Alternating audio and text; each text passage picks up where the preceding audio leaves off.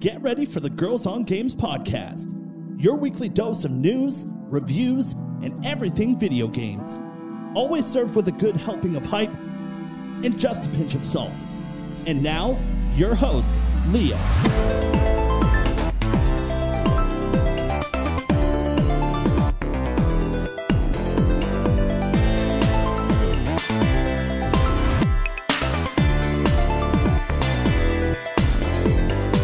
Hello and welcome to another Girls on Games podcast. My name is Leah. I'm the host of this show. This is episode number 439, and this week there was a whole bunch of presentations and events and days and stuff last week.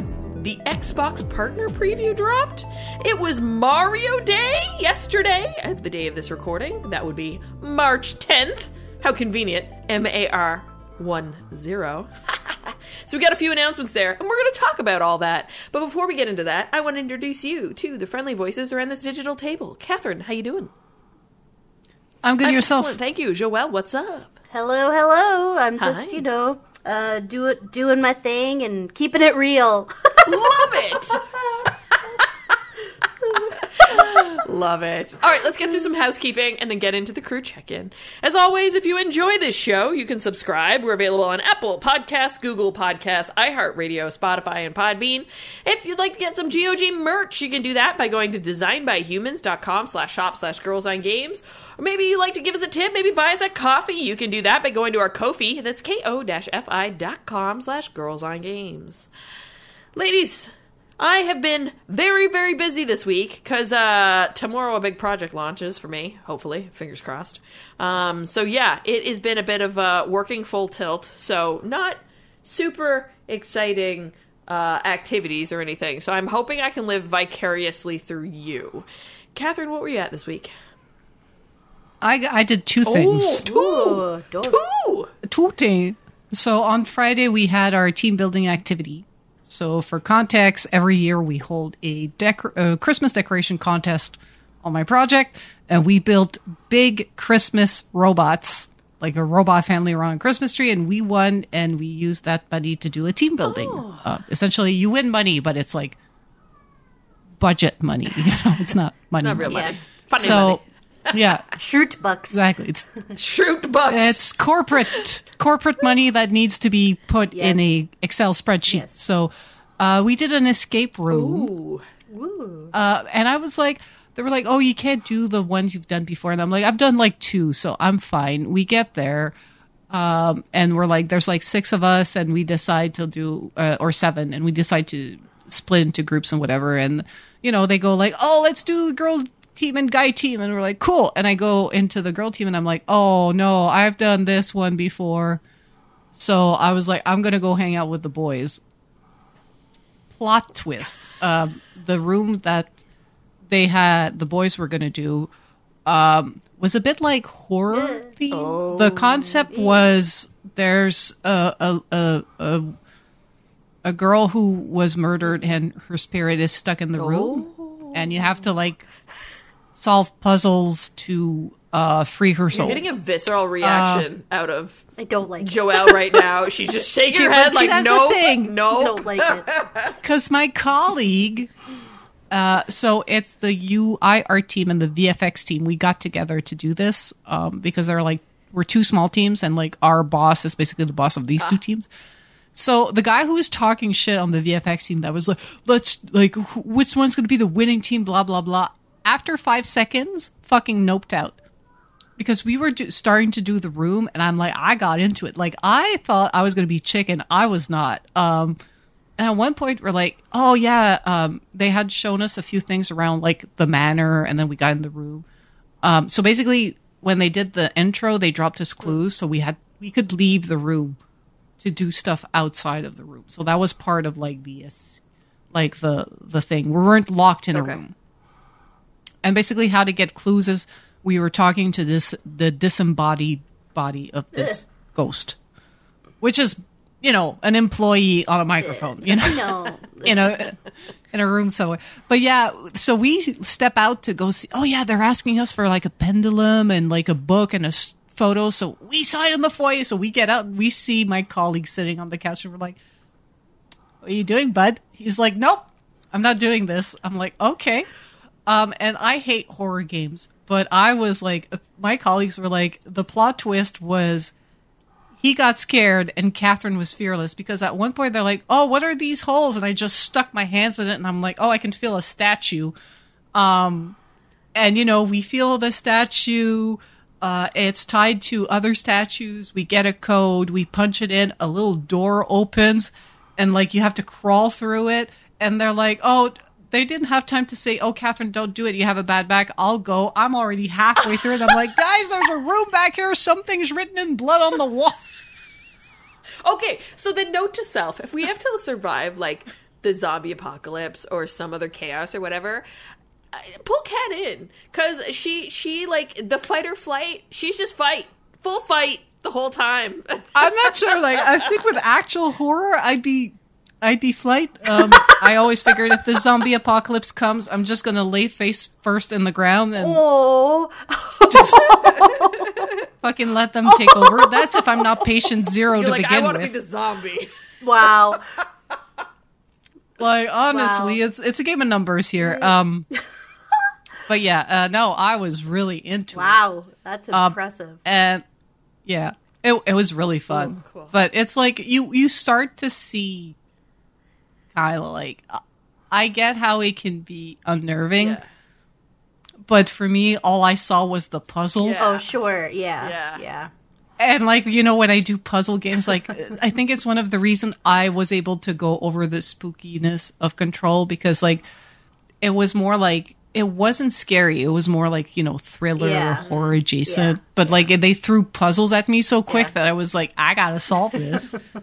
So when this little disembodied voice was like, you need to find the 4 relics and put them in the little cubicles, and then we're going to do a ritual, and you're going to save my soul. I was like, bet. Where do we start?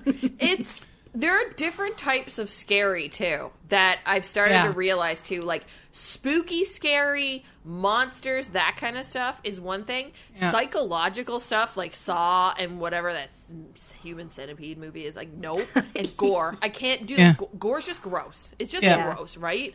Yeah. But anything that's just, like, spooky, like ghosts. Yeah, supernatural is like a no totally go for cool me. With that. Oh yeah, no go that for doesn't me. bother me. No. But yeah, jump scares, and it's not about the jump scare itself. It's the apprehension that that one's coming. Like what are the? Did you guys ever see What Lies Beneath? No, with Harrison No, Ford. like these. That's the kind of shit. I saw the first Saw movie, and I've never been the same since. There's like one jump scare in the whole thing, but it's a great movie, but it's more a thriller than it is like a horror movie, right? Is it like Silence of the Lambs? No. No. Okay. And that's like a psychological one. Like any of the ones where it's like people versus people, like The Purge and shit like that, where I'm just like, no. But like, I can do that. I don't like I like American Horror Story when they're the ones like Hotel or the Coven one or something like that. Yeah, I can do that. But I can't do any of those like polar opposites. I know. I'm like, no, I don't want that at all. But really, it's like, no. But I like those. Something... But it starts. But like you said, Kat, in the beginning, when a lot of those stuff, like it's say American Horror Story, in the beginning, it's like you're grossed out a bit, but then you start to learn the characters and you start to think about more about the story or the plot or whatever, and the scary shit takes a back seat to it. Yeah. And I think that's what a lot of other people like too, where it's just like that's just it's part of the window dressing. Also, this wasn't like, because I know there are horror-based escape room where there are people that will like you'll put your hand in something and somebody will grab you or they'll come scream like haunted mansion or whatever that you walk through. Yeah. And they do haunted mansion and escape room and they put it together.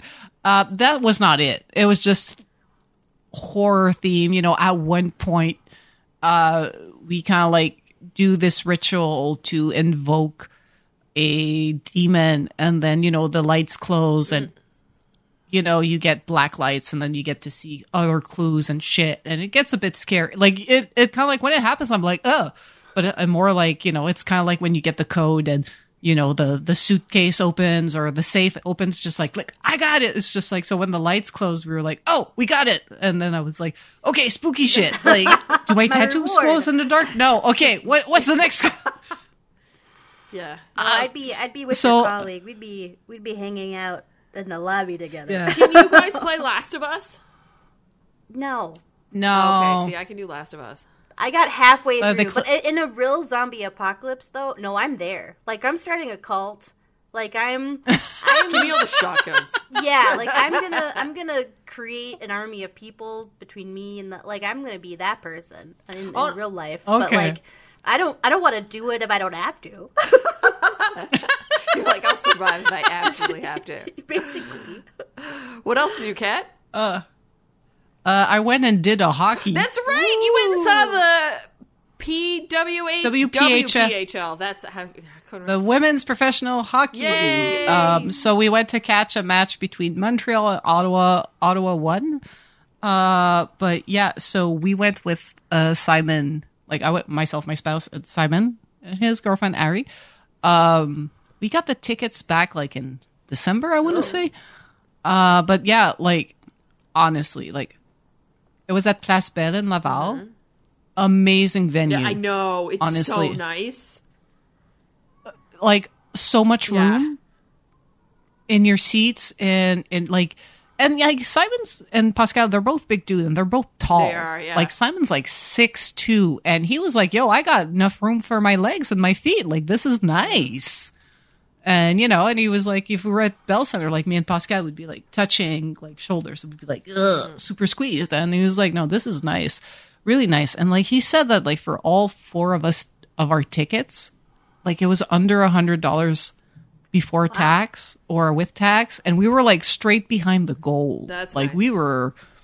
We had really good seats. It won't be that cheap forever because they're doing so good. But like people are loving honestly, that league. Yeah, because like a lot of people are talking like, oh, it's not NHL level hockey. I'm like, nothing is NHL level hockey except the NHL. Yeah, no, it's Olympic hockey.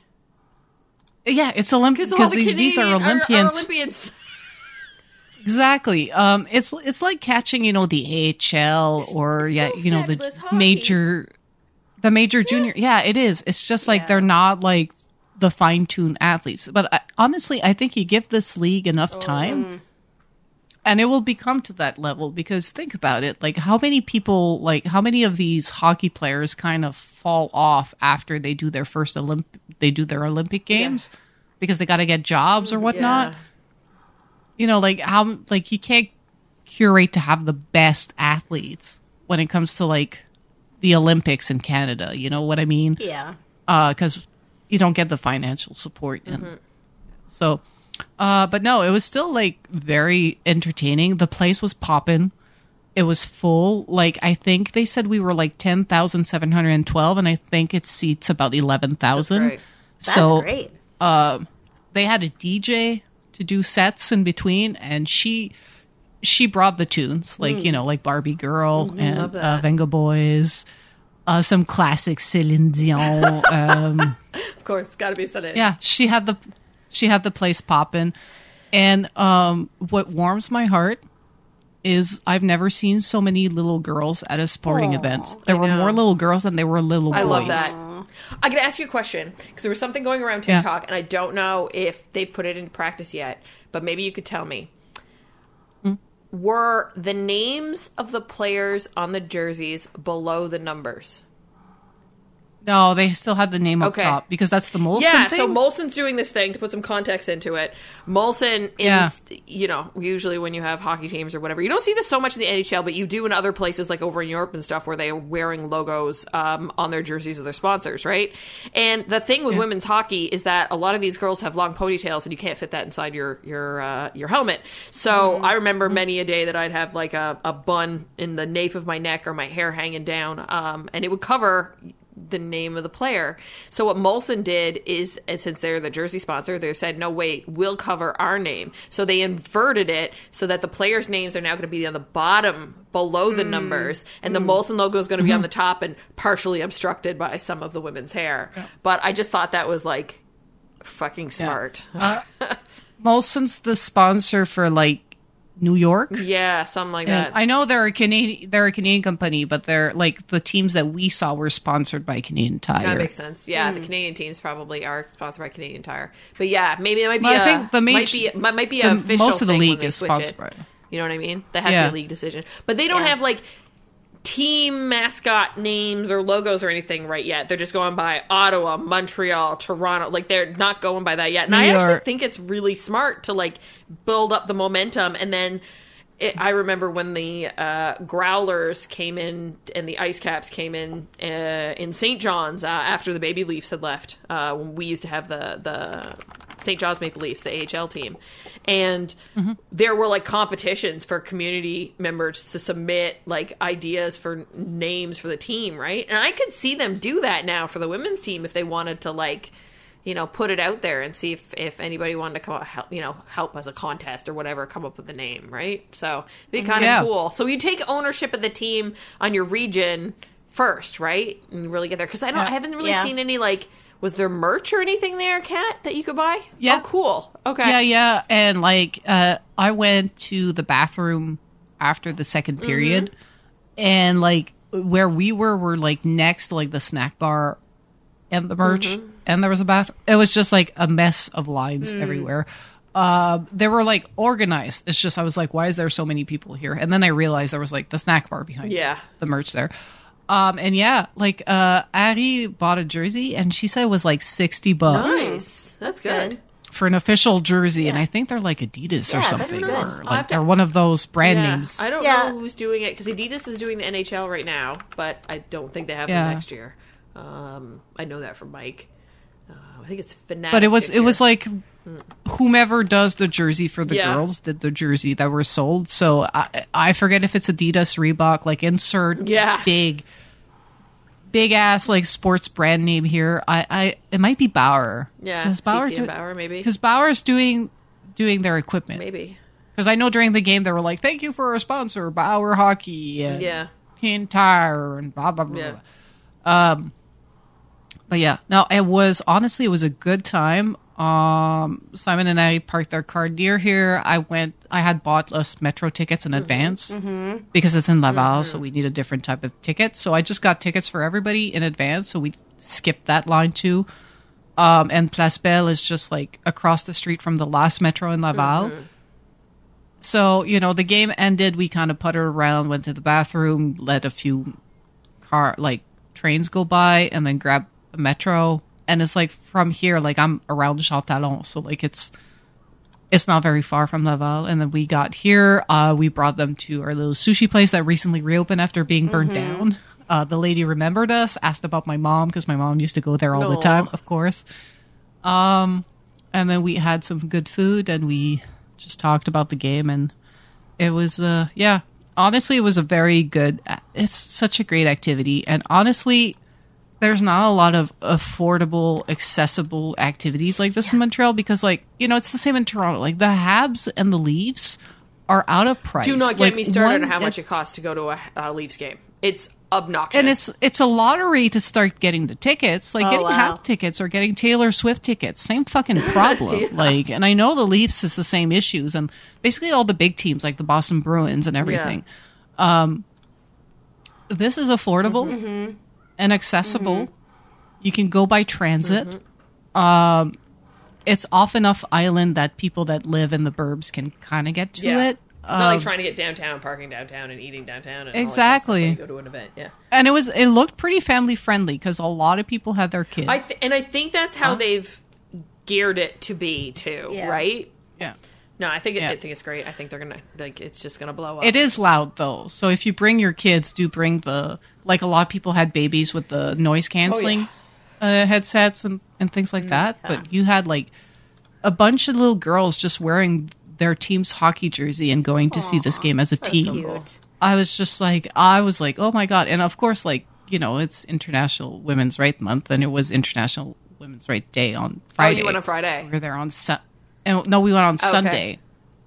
But they were doing like all week. They were doing presentations and things like that. And, you know, like celebrating women in sports and everything. And I was just like, this warms my cold dead heart. Like, honestly, like, And in front of us, there was like this lady was there with her dad and her little girl who was dressed like in full princess garb.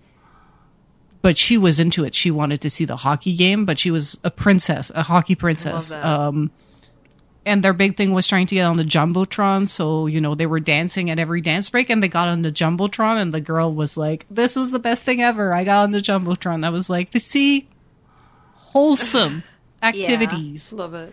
If you're in Minnesota, actually, and you want to, because they play in the States, but they do. The affordability of the tickets is also very good. Like, I just looked at the one for, Minnesota against Montreal. And there are quite a few seats left. Ticket prices range all the way from $19 to, I think, like $65. Only a few left on those. But you're going to get, it's at the XL Energy Centers where we get all of our hockey. And they kept it on the first rung, so no bad seat in the house. But yeah, there's still tickets available for that too. So I'm pretty sure they sold out the Scotiabank Arena here. They played Toronto versus That's Montreal, cool. and they sold out. Yeah, that's where the Leafs play. So excellent. That is the they haven't second biggest arena in the NHL. I think Montreal is technically the biggest. Or isn't it the one in No, the Canadian arenas are bigger, I'm pretty sure. Yeah, because they're both kind of new. Internet biggest arenas in NHL. They haven't done the Bell Center Dallas here yet. Frickin' Texas. No, hold on. I was going to say. No, Bell Center, Montreal, Quebec, 21,000. Everything else is smaller. Hold on, let me see. Let me see. Capacity. Go. I'm doing my capacity. It's the Bell Center. The Bell Center is the biggest. 21,105. Okay. United Center in Chicago, Illinois is 19. Wells Fargo is 19. Let's see. Canadian Tire Center in Ottawa is 19,347. That's 1, 2, 3, 4, 5th. Wow. Toronto was low. It's only 18,800. Maybe that's why the ticket prices are so expensive. Maybe. Because the big thing about them closing the Forum and doing the Bell Center was to something like double the capacity. Yeah, there's a lot. Seriously, in the top, it's like Montreal, Chicago, Philadelphia, Detroit. We're talking, that's a lot of big hockey cities. The original 6. Ottawa, Calgary, Florida, surprising. Tampa Bay, though hockey's freaking big there because they've been winning cups like nobody's business. That's because the snowbirds from Canada go there and watch the Leafs in Montreal and Montreal play Florida. Vancouver, Toronto, that's all the Canadian teams. Oh no, Edmonton Oilers has 18,000, and they're all close. It's all in the 18, 19, but Montreal's the only one where it breaches 20, even 21 by 105. Yeah, and that must include the business boxes, the corporate boxes. It just is capacity. Yeah, it usually includes the boxes, but anyway, all that to say, they haven't played Bell Center in Montreal. I don't know if they will this year, because, Bell Center is a very coveted venue. They will at some point. It's big enough. Yeah. They will. I'm happy and kind of pleasantly surprised that they did it in Toronto this year, because Toronto also, in terms of, a concert venue and a sports venue, it's a very coveted venue. Yeah, so I don't know if that was the one that they tested to see if the other venues would dip and host a game. I'm actually surprised. You want to know the smallest arena?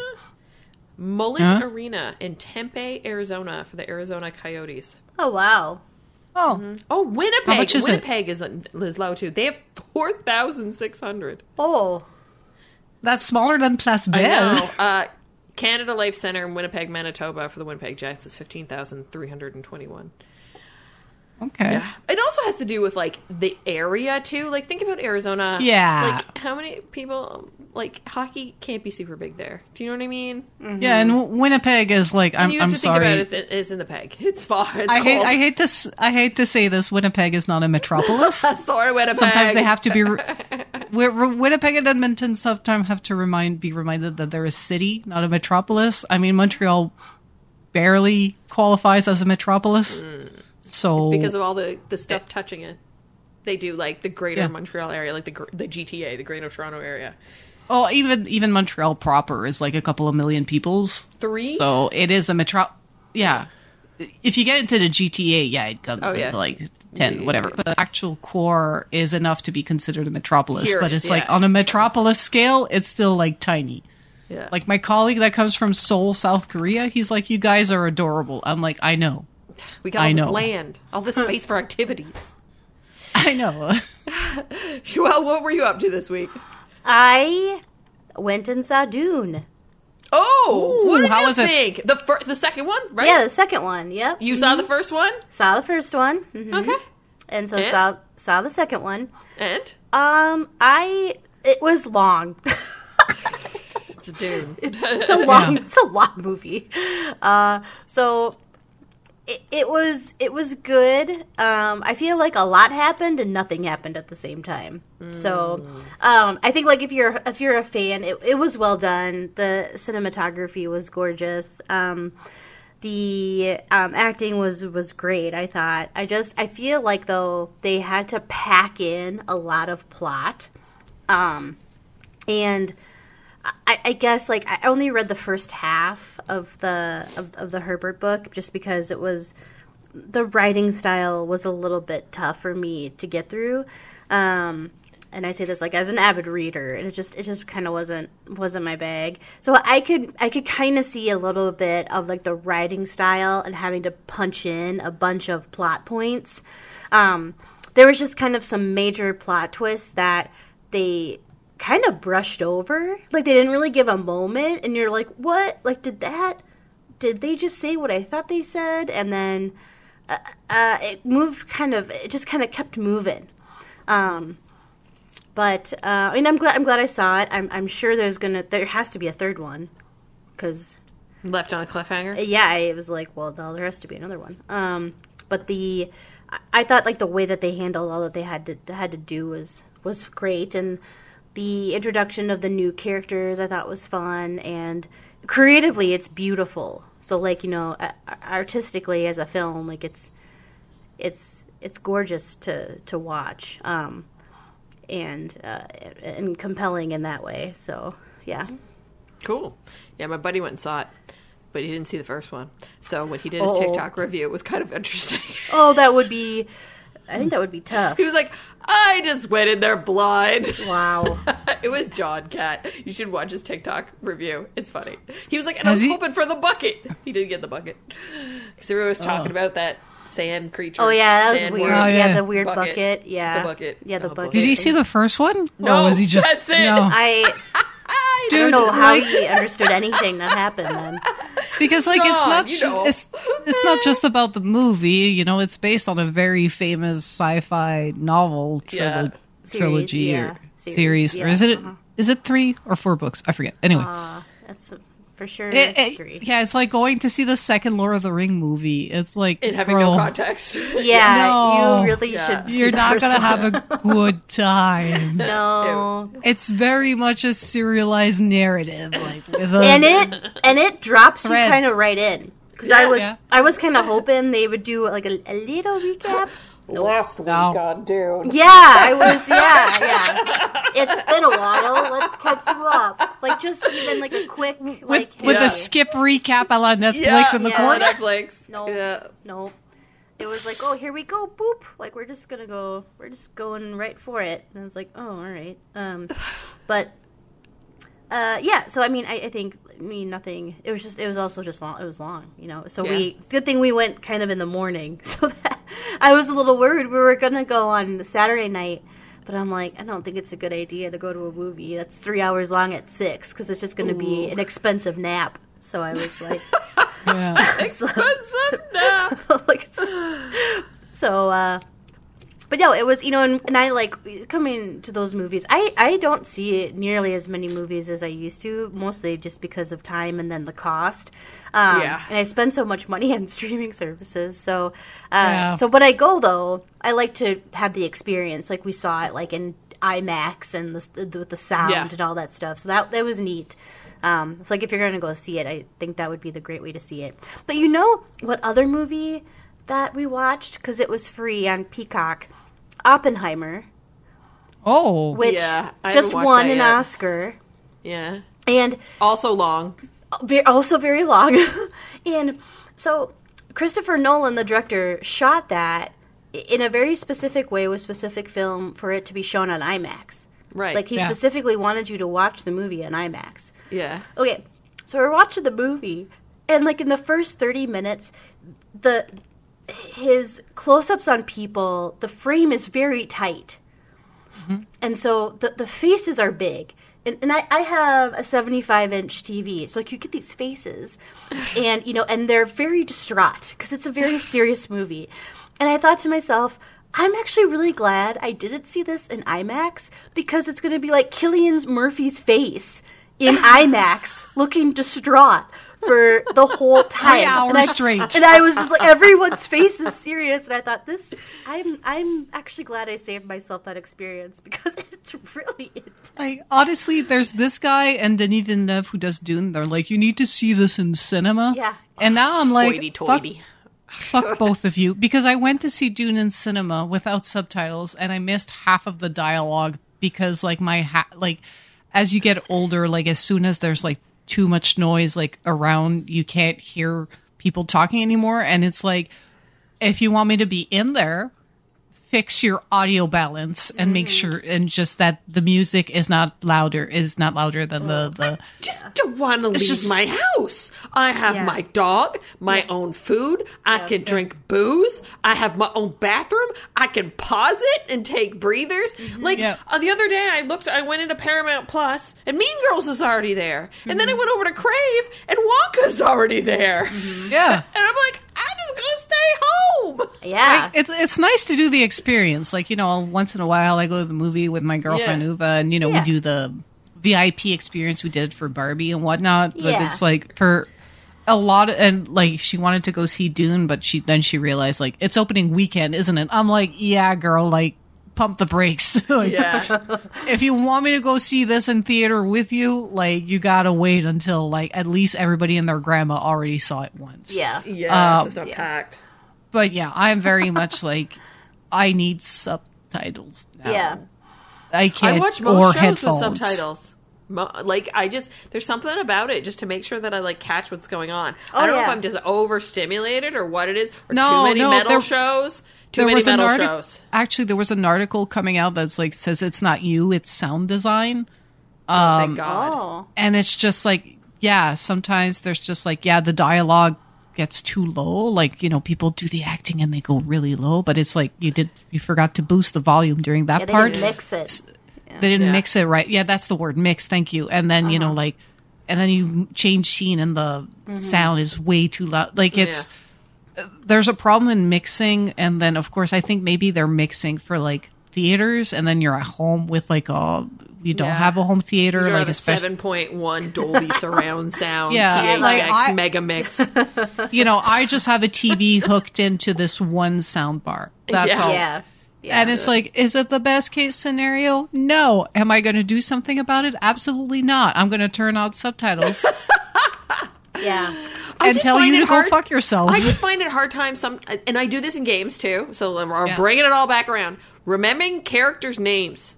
I need the subtitles for the freaking names, especially when you start getting into the fantasy stuff and everything starts, like, the names start to sound the same, or they're all like A letters or something, and I'm just like, oh my God.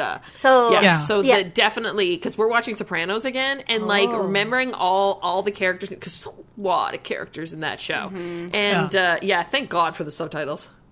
So the Business Insider, I remember I read this article. It was talking about like that millennials and Gen Z, 63% of people watch things with subtitles on while they're watching it in their native language.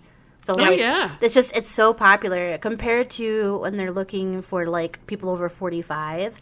They only do it 37% of the time. And folks that are even older do it less than that. So, like, it's interesting, like, we're the generation that's using the subtitles, like, all the time. You want to know why? Because we have no fucking attention span. We're overstimulated by so many things. I'm, like, on my phone, watching the dog, also watching TV, all at the same time. I need the subtitles so that I, like, clue in. Mm-hmm. Yeah, but it's also, like, just so you can hear things and mix it. Like, right now we're catching up on seasons of Letterkenny, and we don't have the subtitles on. And I'm just like, sometimes Wayne says something, and I'm like, what'd you say, bud? Well, they sound like newfies, so I don't mind it too much. Sometimes when they speak, I'm just like, oh yeah. Yeah, it's true. There's so many accents, so many things, and fast talkers. Yes. Yeah. No, it's... And then when they get into the jokes, when the skids where they just go like, Stuart. Like he just goes or so hard. The guy that what's his name now? I don't remember the name of his guy. He talks kind of like Boomhauer, and he runs it all together. He and his wife, McMurray, yeah, like the two McMurray speak. Yeah, they need subtitles, permanent subtitles. Honestly, yeah, because his wife is fucking slosh the entire time, exactly. So she's talking with this thick Canadian accent, super fast and slurred. Yeah, and I think the point is that they're both kind of unintelligible, but like for different reasons. Yeah. Yeah. It's just like, oh, yeah. Seriously, that's a show that you need subtitles for. Yeah. Honestly, yes. Anyway, all that to say, if you still love the in-theater experience, good on you. You won't find us there. We're going to leave the room for you. Yeah, I mean, like I said, I only go for very specific, like, movies that I think it'll be worth it, like, to watch it in that experience, Yeah. And was Dune 2 worth it? I think that if you are a fan of the series and like want to experience, the worms in the cinematic way, like I think it was worth a $15 ticket. But like if you're a little more apathetic or on the fence, then no, I'd wait. But it was a cool theater experience, and some of the sound, 3D audio in some places were really fun. So that was fun. So there was some other things that I enjoyed that was a little bit, more theatrical that you don't get at home, that I thought was really well done, that made me appreciate the art, like the art of the film. That's kind of like maybe how you have to go into it as in that mindset. Cool. Okay. This is usually when we go and check out the Fantasy Critic Girls on Game podcast. No change. Nothing at all. No none of our games came out. No one bought or purchased or bid on anything. So, no change. Let's go look at the community. I think maybe first and second pivoted because Pat's now at the top. So we've got Pat, then Darth, then Offshore Meteor, then myself, then Jessica Starr, Ross Vanier, Phoenix, Albany, Stainsby, Kingsby, and Zhang Pao. I'm trying to see if any... No, this is all the same. These games were all the same. Skull and Bones had already came out. Maybe Unicorn Overlord that Pat had. That's probably what pushed him up because that came out. They got 88 critics, so he got 18 points for that. Okay, dude, the Grumpy Grandpa games, like you're either gonna have a really nice run here, or that's Phoenix. He's going. He's got a run. He's got 3 games in a row. Yeah, they're all coming out 19th, 20th, and 22nd. That's impressive. Yeah. Let's see if there's anybody bought anything. We had some action on March 9th. So Grumpy Grandpa picked up Unknown 9 Awakening with a bid of $7. Ross's Cool Games for Attractive People acquired Konitsu Gami Path of Goddess with a bid of $7. And Zhang Pao tried to acquire Unknown 9 Awakening with a bid of $5, but was outbid. So yeah, that's where we stand. I need to go pick up games. I am severely behind. Let's talk about what everybody's playing. Catherine, Coral Island still treating you well? Yep. Yeah? Yeah. What's your latest adventure? I didn't play much because I was out doing stuff. True. But I started New Year of Spring. Oh. So now I'm just trying to get as much money to upgrade my barn, my coop, and my house. And once I've upgraded my house, I will kindly ask somebody to be my spouse. Oh. I'm still going around just giving gifts. Like, I always keep flowers and food in my inventory when I go into town. I'm just like, hey, K-pop man, have something. Oh, big burly dude, have something. Hey, singer dude, have something. Hey, pretty lady with a ponytail, have something. Like, I love that. That's awesome. Just playing the field. I'm just throwing gifts at the wall, hoping to land a spouse. Someone love me as she throws flowers around. They call that love bombing, Cat. Just letting you know. Well, it's a video game. I don't need to be. I can act up. I will pay for your affection, Catherine says. Hey, listen, it's a mechanic. You build them hearts, and at one point you win a heart. Yeah, exactly. I think There you it's go. funny. It is funny. Joelle, what are you playing? Well, I got my blessed little hands on Rise of the Ronin. So I have started that, and more to come. Nice. I am still playing Garden Life, trying to make my way through. I'm at the point now where I'm trying to get into the greenhouse, and I'm trying to build. They've got these like flower arrangement statues in this like gallery area, and they ask for like a litany of different flowers in different colors, and a fair amount of them. So I'm in the process of trying to make sure I got all the different colors so that I could submit those, and also making sure that I have enough flowers, because every time when you get a tulip, you get one bulb, right? So like one flower out of one spot, so you need to like keep going with that, because that could take a while. But I think I'm gonna try something different. So I'm going away to Mexico in April, but what I find is oftentimes I will save a game before I go, for when I'm on vacation, but I never can get into it. So I want to try this time to start a game before I go and then have it. So I'm thinking Dave the Diver. Ooh, that's a good one. On Switch. Yeah, that's a good one. Yeah. That or Dredge. Dredge is spoopy, though. Yeah, It's a little dark. Spoopy. A little dark. I'm just saying, vacation vibes. Yeah, Dave the Diver kind of seems more vacation vibes, doesn't it? Doesn't it But, match you the can location you're going to? Kind of. There's ocean, I suppose. But, you can do Dave the Diver on vacation, keep it low-key, come back, play Dredge, and then you'll be ready for their combined DLC. I know, and that is actually available in the Nintendo Switch store. I saw it there the other day when I was just perusing through, being maybe I should get some of these now. They're not super expensive right now either. They're all under $30 or something. Oh, wow. Maybe each game. So that's kind of nice. So yeah, I'm gonna try that and see if that'll get me through. Maybe have a few games started or something, and then just see what I feel like, because I do find it really hard to start a game fresh. I need to already have the kinks worked out when it comes to the mechanics. Mm-hmm. Yeah, I get that. Are you going to bring your Switch with you when you go away? Play anything? I think Pascal will bring it, but I'm probably... Whenever I travel, I'm I'm going to bring a game and play it, and I end up... No. I end up getting especially we're doing a visiting trip, not a beach, sit on the beach and waste away trip.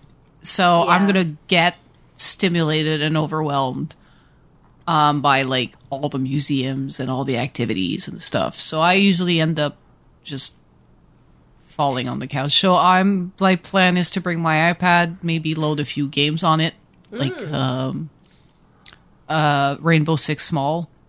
Took them to make a cute game for me to play some fucking Rainbow Six. So Rainbow Six Small. And I just saw that. I was like, that's adorable. I'm in. Finally, you found a way to convince me to play Rainbow Six. So I might just do some mobile game on my iPad or on my phone for end of day unwind, or just load up a few through the library. Either get some EPUBs or go and pick up a few literal books and just bring a novel or two. We're only gone for 12 days too, so it sounds like a long time, but honestly, I have a feeling that it's gonna go by real fast. And we're also not in a hotel. We're kind of in a townhouse, so we have a kitchen, so we have to cook our meals, and I'm trying to travel light, so I might actually have to do some laundry while we're there, a midway laundry, so we can pack less clothes. We're taking advantage of the fact that we're in an actual house to, cook our meals and things like that. So we'll also be like renting bikes to go around because it's Amsterdam, like it's the Netherlands, and you know, taking transit. So trying to travel light, trying to just take in the sights. So I think it's going to be make sure I load a few. And there's Wi-Fi everywhere, so it's going to be. I think it's going to be for me. My entertainment's going to be music and YouTube at the end of the day, and just kind of like. Good call. Yeah. Good call. Do you ladies want to go on a walk down memory card lane? Absolutely. Yep. Each week, the team will have to guess a historical game that would have been released during the time of this episode's airing. We'll start with its release date. I'll give you hints about about the game, and the team will attempt to guess what that is. As always, talk it out. This game released March 18th, 2004 in Japan, and later released September 21st, 2004 in North America. Let the guessing begin. That's a big span. That's a big, long-ass Few wait. months. 6 months?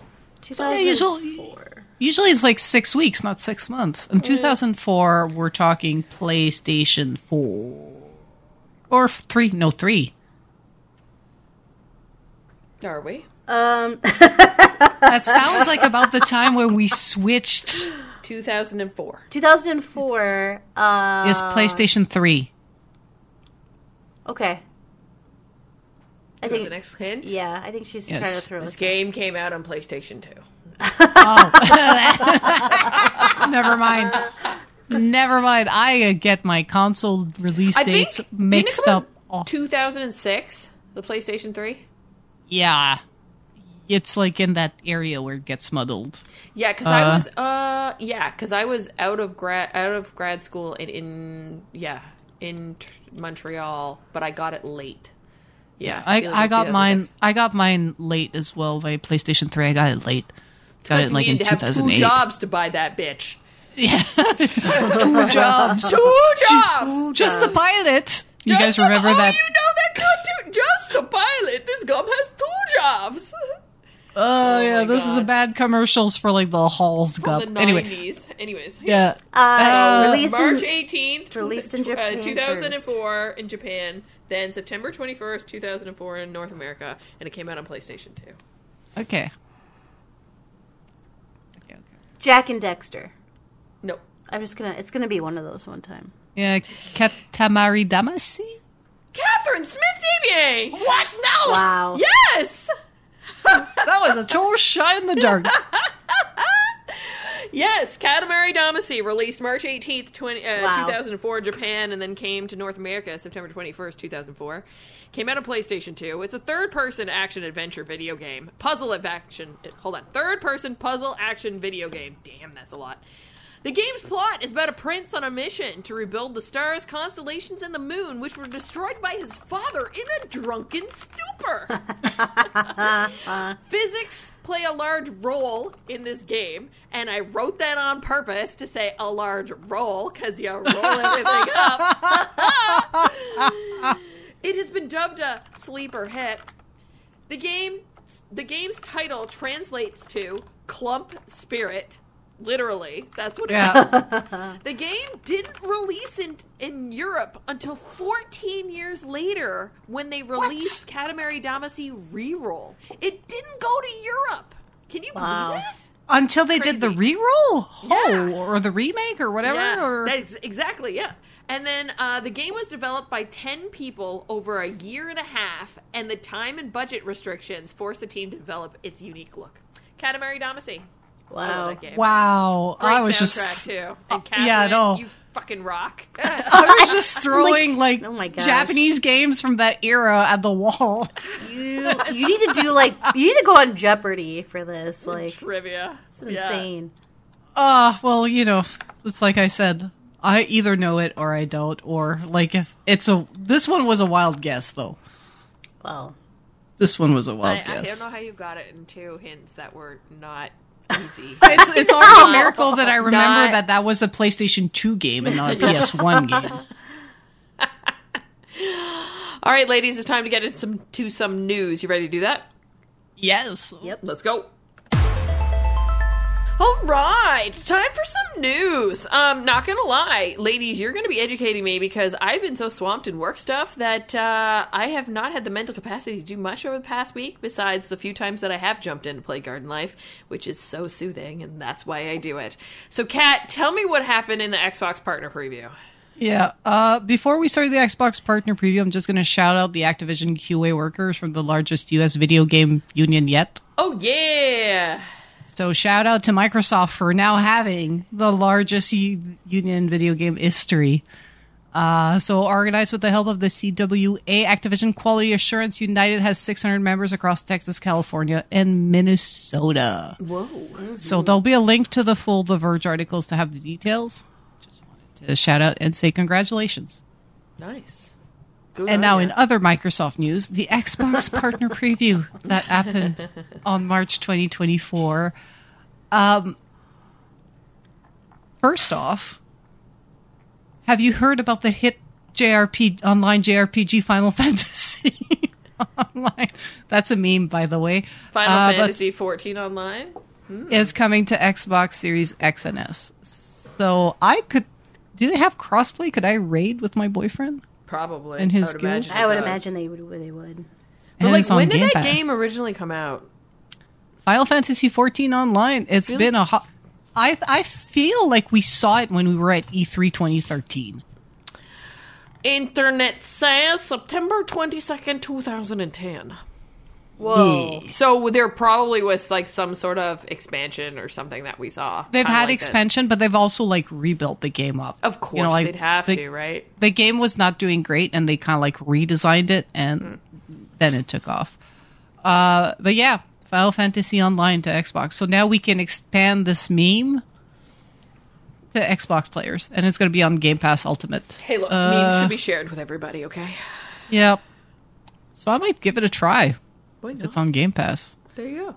Other than that, there's Kunitsigami Path of the Goddess that you mentioned in the Fantasy That's Critic. what this is. Okay. Yeah, so that looks like an interesting game where you play a warrior that has like the boon of a goddess. Mm-hmm. And you go into village and you save villagers, and then you give them roles, and you make an army, and then at night you try to survive waves of monster that come in. By Capcom. And it looks actually pretty interesting. Is it like a management sim? Or like... I feel like it's more like a war asset / fighting game that it looks like. So you build your army and you kind of build your defense, and then you fight wave of monsters. We've seen this before. Yeah, the we trailer. didn't know what the gameplay was. Yep, we've seen the trailer Okay, before. because it's really pretty. It is All right, really I pretty. get it. Yeah. Yeah. Yeah, I think it's that, like, yeah, you've got a battlefield, and you have certain amounts of classes, and they, you place them, and then you go, and yeah. Cool. Yeah, it looks interesting. It Honestly, does. if it lands on, it is coming to Game Pass. I'm probably going to try it. Like, I'm like, I want to play and discover more like JRPG type games, but like, I don't have a PlayStation, and sometimes I just don't want to drop the money. I'm going to be honest. Well, yeah. I'm coddled by Game Pass, so I'm happy to see Capcom and Bandai Namco and Square Enix bringing some stuff to Game Pass. Honestly, Yeah. there's the Sinking City 2, where it's like an iconic Lovecraftian City of Arkham type game. So it's a sequel apparently, and it's a full horror game. It looks interesting. Not gonna play it. Too spooky. Like, Not gonna play it. Like, and honestly, like the trailer is actually pretty spoopy. Yeah. So. It does look Yeah. kinda spooky. Yeah, I don't like Cool. it. Persona 3 Reload expansion pass, because these games need to be fucking longer apparently. Nice. New costume, background music, and extended story. Give Coming us to- 100 more hours. Yeah. They're Just trying to build up. They're honestly just trying to build up the hype so that when Persona 6 comes out, it is like the biggest thing since sliced bread. Exactly. Well, hey, if the money machine is going, you might as well, give it some wood to keep it churning, baby. And everybody's talked about how good these games have been over the Yeah. years. That Yeah. I'm kind of happy that they're getting Yeah. the TLC so that people can play it on different platforms. And like Persona 5 is just so damn good. I want to go back and play 4 and 3, which are other games that I could potentially get and put on my Switch for a trip too. Exactly. But your trip is going to be just Persona. In Shadow Drop, all of Stalker now on Xbox Wow. via backward compatibility. So Cult Classic, Shadow of Chernobyl, Clear Sky, and Call of Pripyat are also available today. So That's cool. that's not for me because first person pew pews give me the spew. Joel's the same. Yep. We have motion sickness. Yep, So 100%. Yep. I broke Leah.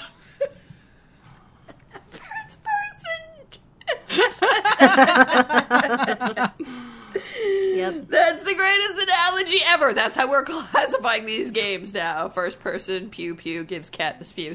Okay. Okay. Oh, sorry. I've had a long ass day too, so I am my a bit gosh. loopy. But also, what has Reflector Entertainment been doing ever since they got, I think it was like the Cirque du Soleil guy that launched the studio, and they were doing a whole lot of nothing until they got purchased by Bandai Namco, and now they actually have a game to show. So that's what Unknown 9 Awakening is.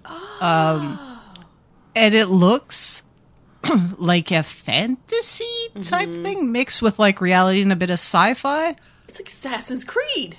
It looks, yeah, and obviously the main character kind of looks, what's her name? You play Aya? because you In play like an Origins? assassin in Origins and Odyssey, like the girl that you play outside the Animus. I forgot. It's on the tip of my tongue. Anyway, Yeah, it does look like her. yeah. Anyway, so you play the hero Haruna, who's played by Anya Chalotra. I think that's how you pronounce her name, but it looks interesting. Like, honestly, does. I'm like, that's what you guys been cooking for a while. Because for a while it was like a whole lot of nothing coming out of Reflector. So I think the Bandai Namco acquisition really like lit a fire under their ass. And, Yeah, that looks nice. It looks good. And also, like, when I was first watching the trailer, it had, like, hints of Forspoken a little bit, just, like, with some of her powers. And then the one hand, like, does a lot of it. But I was like, I feel like this is what I wish Forspoken, like, did a little bit. So, well, could be yeah. But the Forspoken redemption arc. We don't have long to wait. It comes out summer 2024. it's true. Yeah, I'm really excited about that, actually. Yeah. You know what, though? When I just read the name, I had no freaking clue what this game was. Like, It's that name is a whole lot of nothing. Let's be honest. Nothing. I'm like, I kind of thought it was going to be like a shooter or something. I don't know, but now I'm way more interested in seeing the trailer. I think the Unknown 9 is like tied to something in the story. Okay. So it's like it's like Assassin's Creed. If I just say Assassin's Creed, you're like, what the fuck does that mean? But when you get into the story, it's like the creed of the assassins. They're a group. They fight the Templar, you know. And from what I saw in the trailer, they were like, oh, the Nine need to be stopped. I'm like, okay, we got like an lore in-game thing. And Yeah. like, we're going to get into the nitty gritty. Seem, though, that it's coming to Game Pass. So I don't think so. Yeah, it doesn't say anything about it, so I guess we'll have to wait and see if it comes to Game Pass. But the fact that they didn't announce it as Game Pass title makes me think it's not a Game Pass title. It probably isn't. Like, some of these, they're just announcing games that are coming. They probably just have a partnership to like have the trailer on Xbox first. Yeah, totally. For a multi-platform release. Yeah. The next one is I wish it was a game that I wish was something else because it looks so good. The story looks so good, but I hate platforming and transversal games. Now we have two big ones of these this year. Yeah. So from EA Original, it's Tale of Kinzarazao. Beautiful lands, narrated by Abubakar Salim, and it's like just this beautiful story about a shaman and their special mask, and this mask gives you power. Like, it's very like Afrocentric, and it like finally we see games about like other cultures and diversity. And I'm like, yes, we've been talking about this forever. And then they're like, hey, it's a platformer. You jump around and you zoom around, you use powers. I'm like, cool story, bro. I don't, yeah. I'm excited. I guess people who love these games will play it. Yes. Yeah, Joelle and I both enjoyed Prince of Persia, the Yes. one this year, so we're going to enjoy this too. I do enjoy platformers. I feel like I can play them and be adequate. Especially if it has that mode in it, like Prince of Persia did, where it made you it let you zip past. Yep. Like the accessibility one when you sucked. I'm like, I'm terrible at this. Zip past. Yeah. And I could play the Prince of Persia one just because of that. Yep. Yeah, but they make it accessible to skip if you don't like it. And then I like this one too because it seems like you have a little bit more power diversity where there's different ways to solve different things. And it kind of reminds me a little bit of like a Guacamelee like type where you build and build and build. And also that you have a power up a tree for scaling, which I think looks fun. And I did enjoy quite a few of the boss battles of Prince of Persia too. I thought they were like kind of the right element of difficulty where they weren't like I couldn't breeze through them in my first try, but it took me a little bit. So I don't know. This seems just to have all the right stuff. So this piqued my interest. Yeah. No, it looks like an amazing game. Honestly, I kind of want to watch a YouTube wrap up of the story. To be honest, I get that. Yes. I have a question about the next one. I thought Roblox was a kid's game. I don't know why, but Chucky's coming to Roblox. It's a doll, you know. Terrifying doll. I skipped over that trailer. I didn't even watch it. I saw Chucky and I was like, wow, cool. Moving on. I mean, Five Nights at Freddy's is also like geared towards kids, so I don't know. Some kids are stronger and more braver than I am. Anyway, Chucky's coming to Roblox. If you're interested, click the link. Watch the trailer for yourself. I don't want this. New game revealed: Creatures of Ava, a creature saver game. So if y'all want the Pokemon or the what's it called, Pal World, but without the violence, just the cute creature and the nice scenery.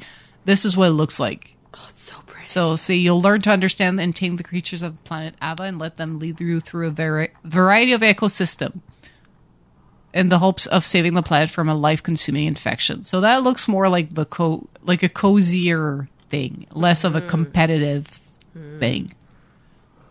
I think it looks interesting. I don't know if it's my kind of thing. But it could be my kind of thing on a weekend that I just want to look at pretty things. I volunteer as tribute to try this game.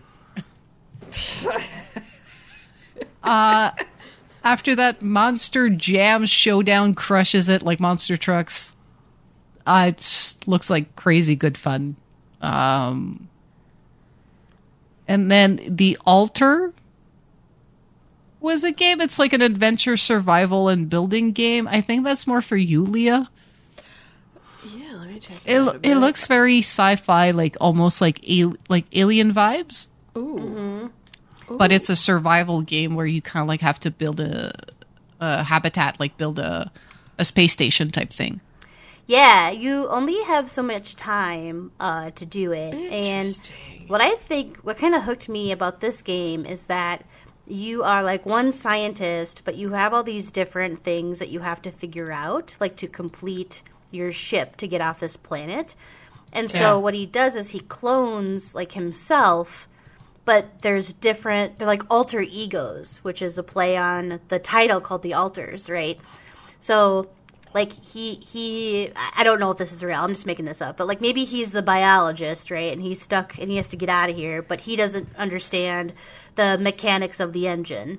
And so he has to clone himself, and that version of him will learn about the engine, right? So he duplicates himself to learn these different things so they can all work together to get off the planet and survive. But apparently, like, you have to have everyone get along. And so you get into these scenarios with yourself.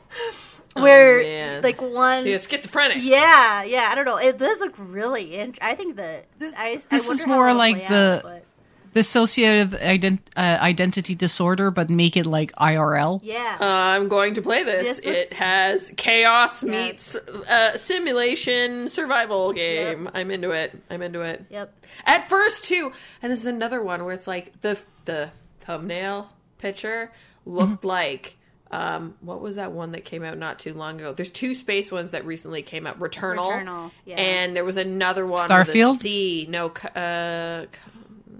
Coalition. Damn. Oh, It didn't do right. super great. Yeah. Anyways, I looked at it and that's what I thought it was. Because it's just a dude in a spacesuit. Or a dude face in a spacesuit. I wouldn't have got any of that. So, yeah, I'm glad we scrubbed through that. Because, yeah, that seems more up my alley. We got 3 games left, so quickly we got first Berserker Kaizen, which looks like a bit of a FromSoft, but make it like Final Fantasy-ish JRPG. Oh, yeah. Yeah, it looks like it looks like it features, like it works on combat and boss fights and things like that. It looks like it's got a nice story.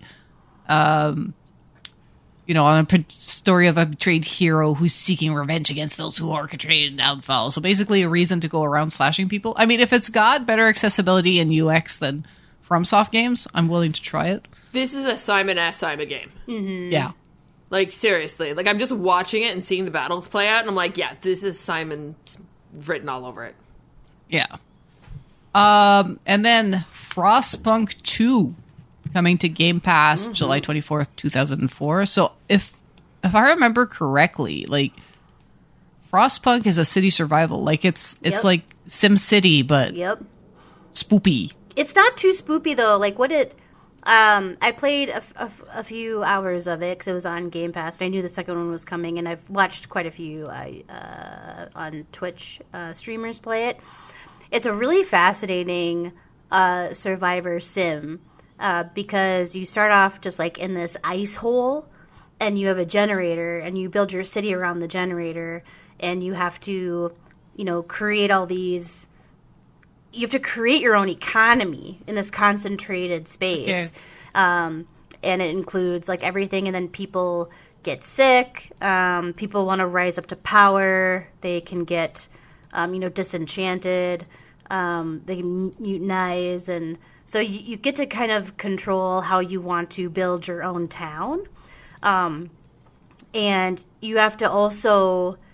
the element of the weather comes into play as well, where like if it's warmer, you could, bring down your generator, which doesn't cost as much coal to use. Otherwise, if it gets really cold, you got to like bump it up, and then maybe people will die or get sick or whatever. So it's really, really fun. Once you kind of learn the mechanics of it, it's very addicting. And so I'm excited to see what they do for the second one, because it looks like in the second one they get more political and add like more factions of people that you have to manage, and so it's pretty fun. Yeah, I'm going to have to check this one out, too. And finally, new game reveal, Sleight of Hand. This looks like you have to... It's a stealth game, and you infiltrate your old witch coven using a cursed deck of cards. Mm-hmm. And it's like in the city of Taboo. It's very noir. Like the setting is very classic PI. Like, hey, what is broad like you doing here in a city like this? And it's like, oh, you must help me, sir, find my husband. Like that kind of noir setting. So I think that one looks like my kind of thing. Like just running around and figuring out mysteries in an old witch coven. Like, yeah, give me that little touch of the occult. Yes. Just a I like slight that. touch of the occult without a- it being spoopy. There's no date or nothing on that one, right? Just the announced that it's happening?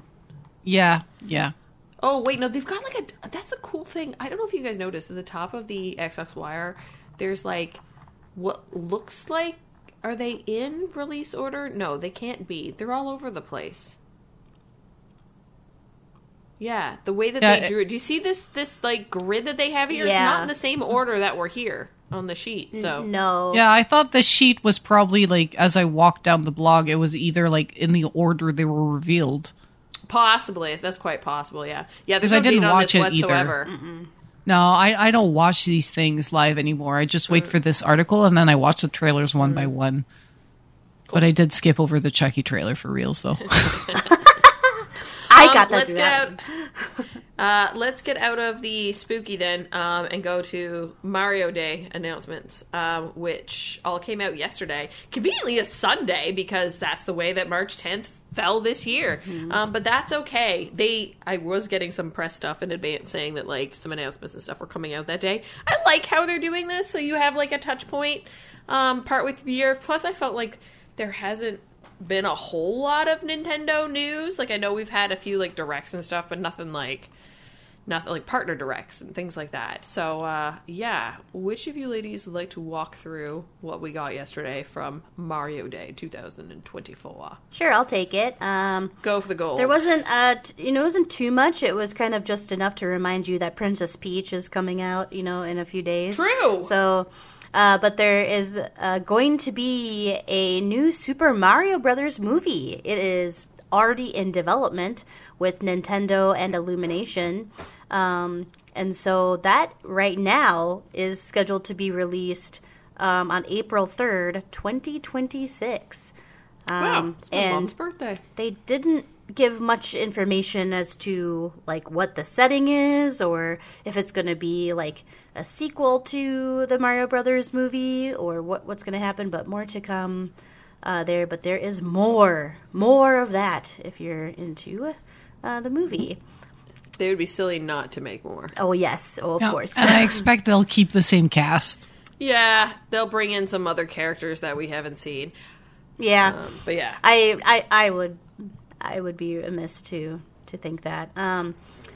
In other news, Paper Mario: A Thousand Year Door remake release date is announced. We knew that this remake was coming, but we did get a date of May 23rd, 2024. So soon, it's coming up quick. If Paper Mario isn't your thing and you're really itching to go back into the back catalog of Luigi's Mansion, Luigi's Mansion 2 HD is going to be released on June 27th.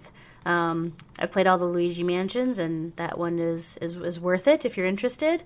And you'll be able to play it HD, which is great. Coming on the Switch.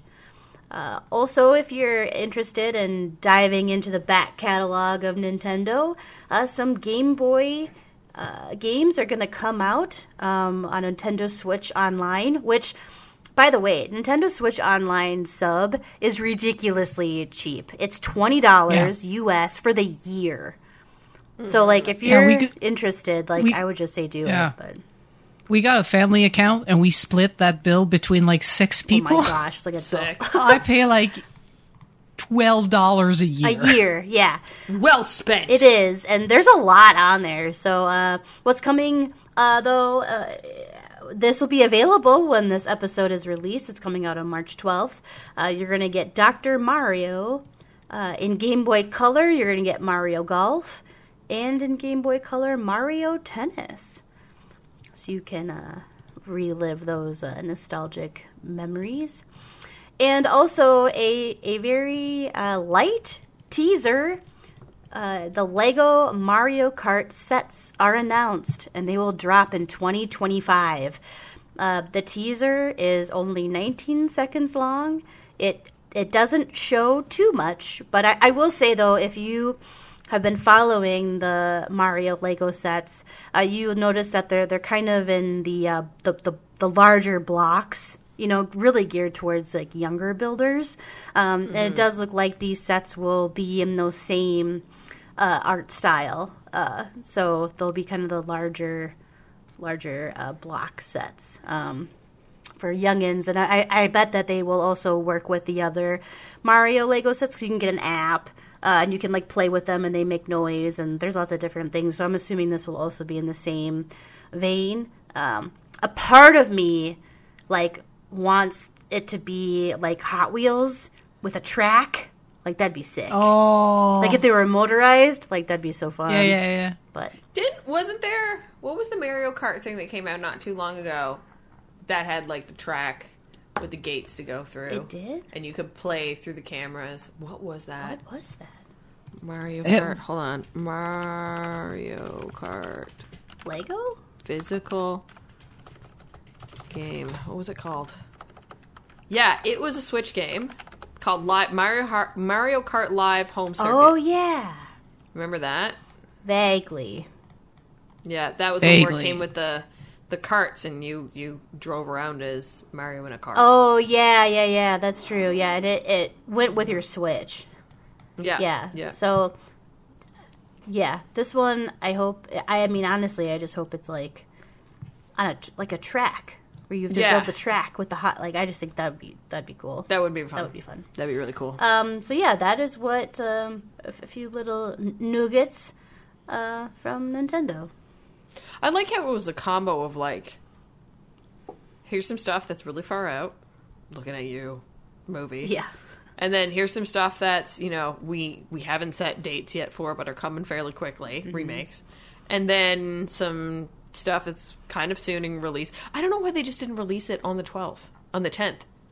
Like, why wait until the 12th to drop those games? Is it because it was, like, not a work day?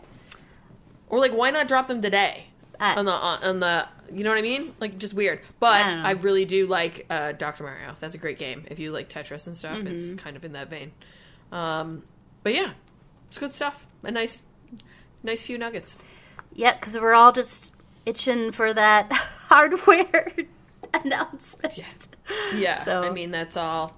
That's it, right? Yeah, like that's not coming on a Mario Day. No, I On know. a Sunday. I know, but we're all like, when is on a Sunday. it? But no, if you're, I know some people were like looking forward to Paper Mario and also the Luigi's Mansion too. So those are coming quick. Yeah, it's a great. That Paper Mario 1,000 Year Door game, I remember playing it back when I was in grad school, and it's awesome. Yep.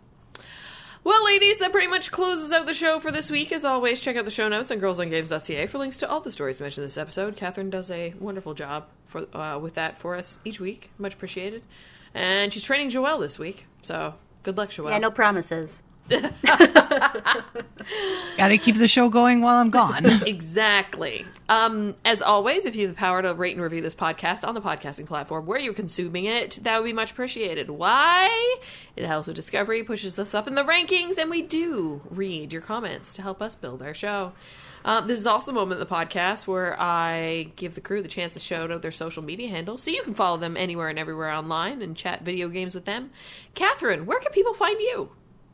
I am CSDSBINSCSBA on Twitter, Thread, Blue Sky, Instagram. I posted some shots from the WPL there for my game this weekend. But I'm always shit posting in the Girls on Games Discord, so you can usually find me there. Speaking of the Girls on Games Discord, we went on a wonderful Canadian music tangent today. Talking because about podcasts of after last week with the Nickelback Pokemon mashup. Yeah, we made more horror mashups, like Celine Dion Pokemon mashups. And Snow.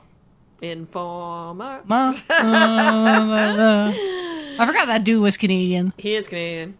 Joelle, where can people find you? People can find me on Instagram at JoelleLauren87. That's where I do most of my posting. I'm also on X at gamer_comfy. But every day, all day, posting on the Girls on Games Discord. Come say hello.